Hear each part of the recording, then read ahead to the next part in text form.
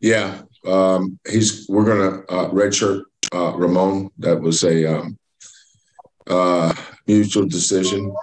Um, so hopefully Ramon just keeps working, keeps improving his game, and we have three guys redshirting now: Malik, Big Said Locked, and Ramon.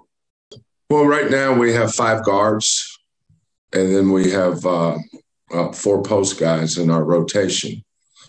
So that's nine. That's nine guys. Some nights we may only play eight, but you know, you always roll the dice with injuries and things like that. But that's part of life is at this level or at any level. Depth. This year we have five guards. Last year we only had four.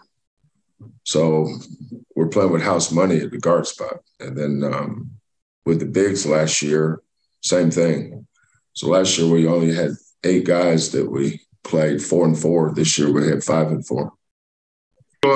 He's going through some personal stuff that's he's attending to with John Houston, our medical people, and I'm not commenting on that further. That's personal with Ramon.